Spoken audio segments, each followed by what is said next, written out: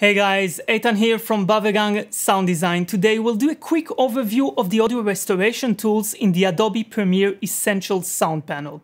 To open it, simply click the Audio tab. In this video, we'll focus on the dialog section. The dialog section is divided into Loudness, Repair, Clarity, and Creative. In each one of these, we have buttons and sliders that can help us balance and clean dialogue from background noises, hiss, clicks, reverb, and other unwanted sounds. So before we dive in, don't forget to click the like button and subscribe. So let's start with Auto Match, which is in the Loudness section.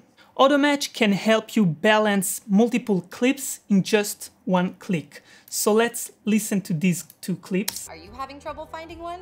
Meet Maple. With us, it is so easy and safe to work with the perfect, validated, and experienced. So that's the first one, which you can see is a little less loud than the other one. Let's listen to the other one. Maple will help you work with the perfect vetted experts. The first one is quite low, as you can hear and also see in the meter. Meet Maple. With us, it is so easy and the other one is much louder. You work with the perfect vetted experts for your. So I'm selecting the two clips and clicking the Auto Match button. As you can see, the loud clip is toned down and the quiet one is boosted. So this is before and this is after. So let's listen to it now. An experienced digital marketer for you and your business. Join us. You work with the perfect vetted experts for your brand.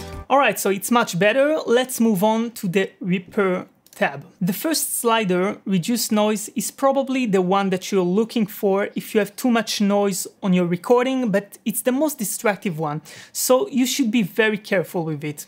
The more you push it up, the more you lose clarity.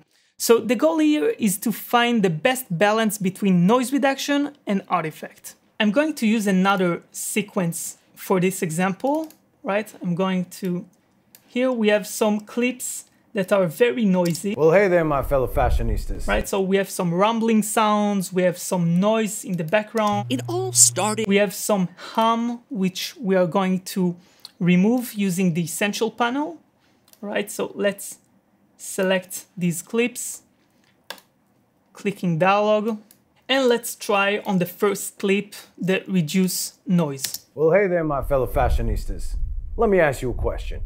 Have you ever heard of reshoring? If you haven't, all right, and now we have some rumbling sound. Well, hey there, my fellow fashionistas. If you have large speakers, you can probably hear the rumbling sound in this audio clip. So I'm going to use Reduce Rumble to see how it works. And you can actually see how it says reduce low frequency sounds and plosives. All right, so let's enable that. Take the slider to 0. Well, hey there, my fellow fashionistas. Let me ask you a question. Have you ever heard of reshoring? If you haven't, well, hey there, my fellow fashionistas. Let me ask you a question. Have you ever heard of reshoring? If you haven't, you most likely. Well, hey there, my fellow fashionistas. All right, so if you do have big speakers, you can hear a slight, very subtle change. All right? It's not very significant, I'm afraid. So let's move on to the dehum slider. Let's remove the Reduce Noise and Reduce Rumble for this clip. Now, dehum is for those buzzing noises in your recording that sounds like that. The dehum tool is basically an equalizer with notch filters that remove just the noisy frequencies and leave everything else alone. 50 or 60 is the fundamental frequency, and I won't go into a deep explanation about that, but basically it's related to the electricity system in your country. So 50 is usually good for the UK and Europe, and 60 is good for the US and Canada. So let's listen to this clip. Have no idea what I had to go through to get here. So you can clearly hear the hum noise in the background, and I'm going to use 50, enable dehum, take the slider to 0 and start increasing. Help. You have no idea what I had to go through to get here. All right, it doesn't work, so let's try 60.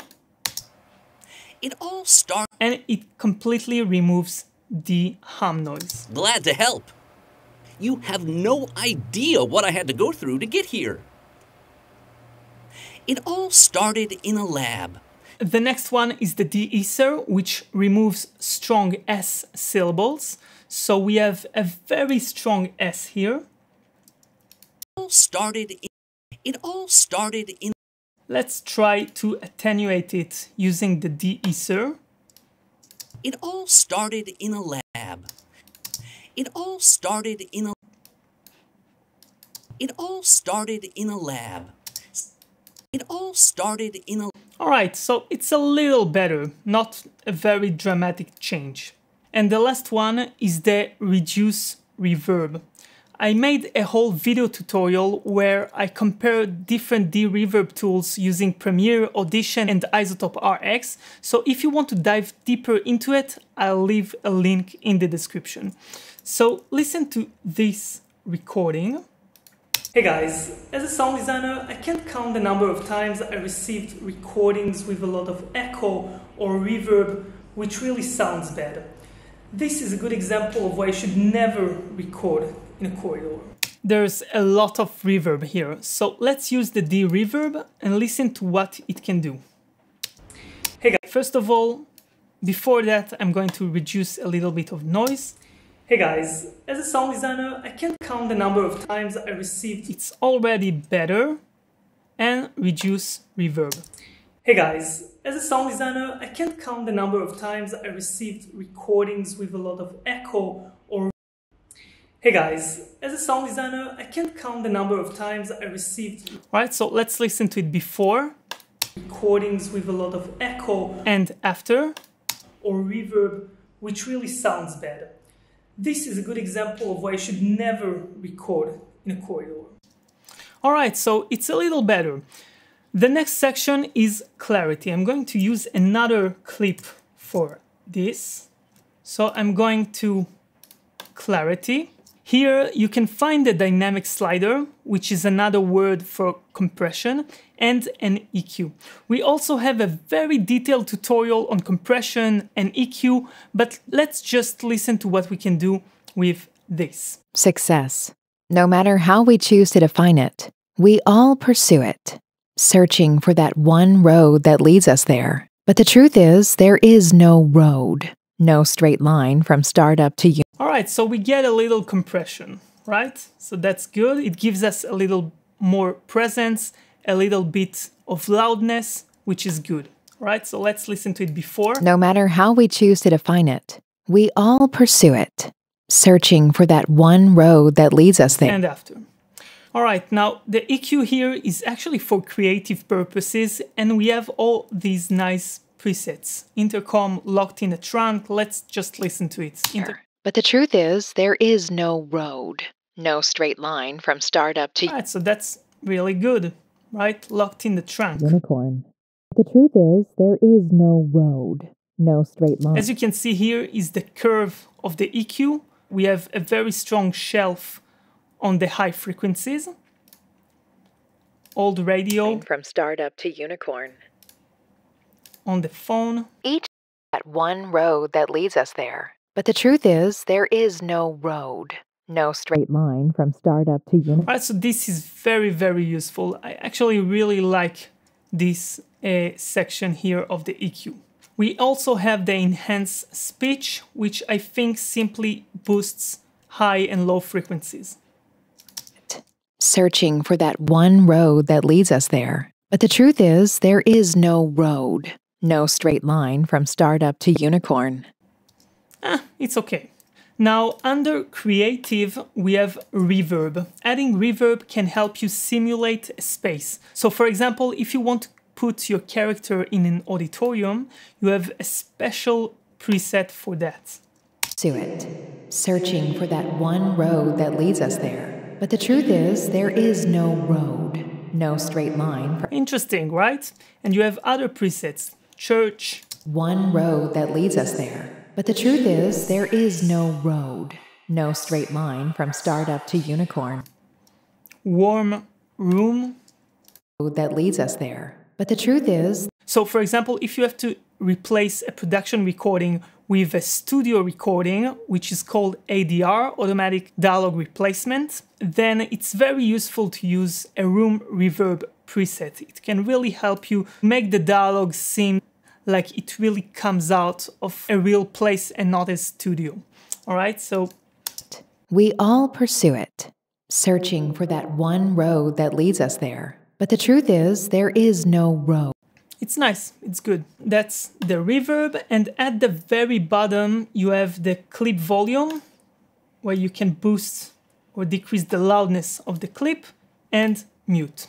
That's it, quite simple. Now I'll give you my personal opinion in it. I think that the fact that Adobe managed to make these tools so accessible and so easy to use is just ingenious. I wish Avid, for example, would be half as innovative as Adobe. Using the Essential panel can make your videos sound much better. Having said that, before making this tutorial, I tried using these tools instead of the usual high-level sound editing tools that I use. And as a sound designer, the results are not sufficient.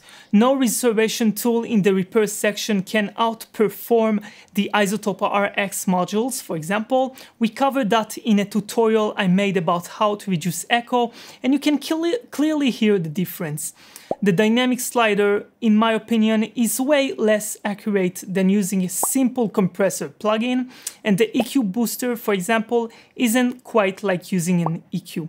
But as I said before, using these tools are free to use, you don't have to pay extra for them, and it's better than nothing. So this is a great thing that Adobe is doing.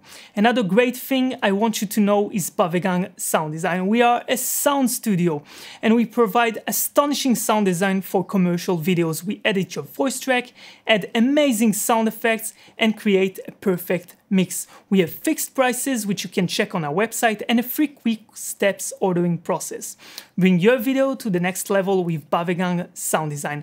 I'll add a link in the description. So that's it for today. See you next time.